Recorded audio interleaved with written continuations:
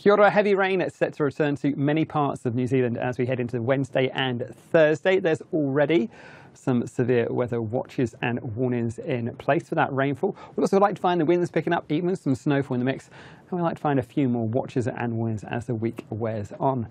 The rainfall, though, feeding in from the west, arriving on those western parts of the South Island by the end of the day today for Tuesday. And as we head in towards Wednesday, that wet weather spreads northwards up through Western in towards Buller, Grey, the Tasman area. Also some snowfall across those inland parts of Otago up towards the Queenstown Lakes area. And by the end of the day, this back edge of the rain spreads across the North Island as well. In amongst it, some heavy thundery falls as well, places like Northland and perhaps even down to Auckland and the Coromandel. But I think it is worth keeping a close eye on the forecast over the next few days. On into Thursday, this wet weather continues to move across the North Island. You can see the darker blues showing that heavier rainfall feeding towards the Coromandel, the Bay of Plenty, but also this wraparound feature pushing that rainfall on towards the eastern coast of the South Island. So places like Dunedin and Otago could be some heavy rain for you as well as we go through in towards the end of Wednesday and into Thursday too. So it is looking like a pretty wet story. The accumulated rainfall charts really show that story quite nicely, with that rain spreading on towards the South Island through the daytime on Wednesday. And then you can see those darker blues, those teals and those reds really highlighting where we find the heaviest rainfall. Up on the North Island, that rain arrives really as we head through Wednesday. And with the wind being mainly from that north or northwest, it's those areas exposed to the north which catch the brunt of it. So places like Northland, the Coromandel, the Bay of Plenty, particularly these eastern areas, the warning for you, the watch for you runs right the way through until about 3 a.m. on Friday morning. Also, Taranaki Monga, heavy rain for you. There's a severe weather warning for you for that heavy rainfall. And as we head down towards the South Island, you can see a fairly blue looking story with the heaviest rainfall up about the ranges of Westland, but also those ranges west and northwest of, say, Motueka, and also places like the Richmond and Bryant ranges on that border between Tasman and Marlborough, even down in towards the Rye Valley as well. More wet weather for you.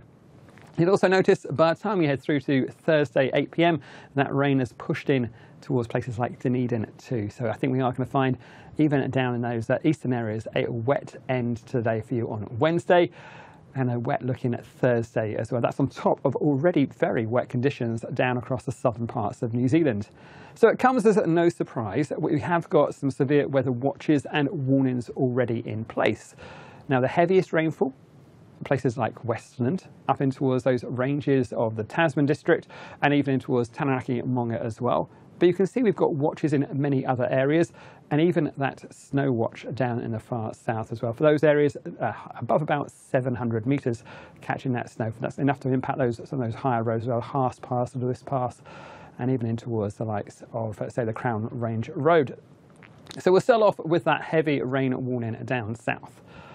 As I was saying, that rain really arrives as we head through the night time tonight. So by about 11 p.m, we've got that heavy rainfall warning in force for Western. Continues for a good 24 hours right the way through to about 11 p.m. on Wednesday. Rainfall totals 160 to 190 millimetres of rainfall up about the higher parts of the ranges.